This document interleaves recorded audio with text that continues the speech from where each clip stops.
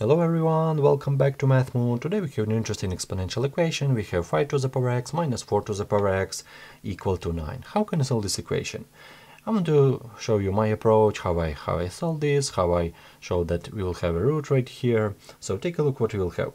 Let's divide both sides by this 4 to the power x. For example, we can divide as by 5 to the power x, but I want to divide by this 4 to the power x. So let's divide both sides by 4 to the power x. What we will have as a result? We divide both of these elements by this 4 to the power x. We will have 5 to the power x dividing by 4 to the power x minus 4 to the power x dividing by this 4 to the power x and equal to 9 dividing by this 4 to the power x. Take a look right here. We have same elements, same denominator and same numerator, so we can easily cancel this, and as a result right here we have only our 1. So right here we have 1.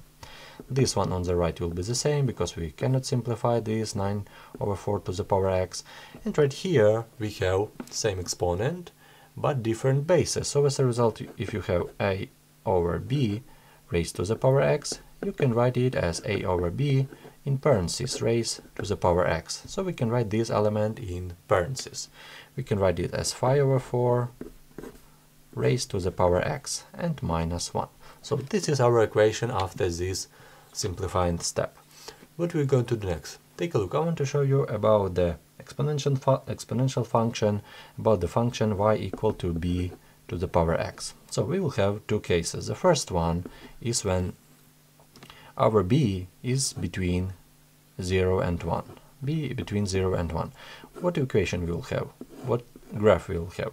We will have that our graph will be looks like that, and this one is decreasing function. So our function will be decreasing function.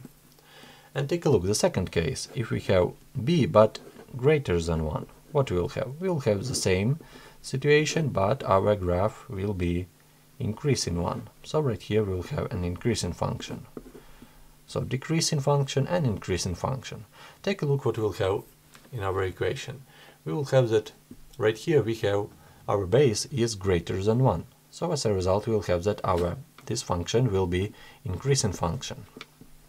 Right here we will have a constant which is with nothing changed. So if we write minus 1, right here we will have the same function. So right here we will have an increasing function.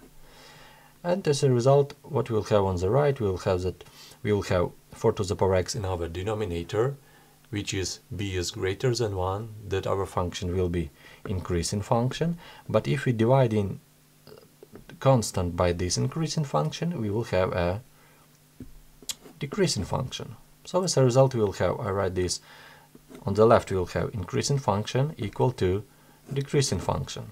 So if you draw a graph, what we will have? We will have exponential increasing function and exponential decreasing function.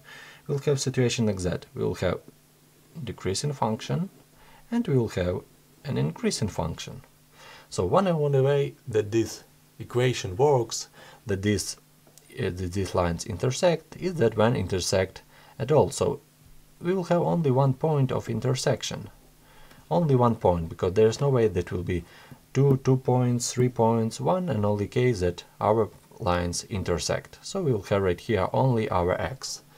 Only one point of intersection. And it's not hard to see that by inspection this x will be 2, because we will have 5 square minus 5 square minus 4 square equal to 9, which is correct. We will have 25 minus 16, which is equal to 9, and this is good for us.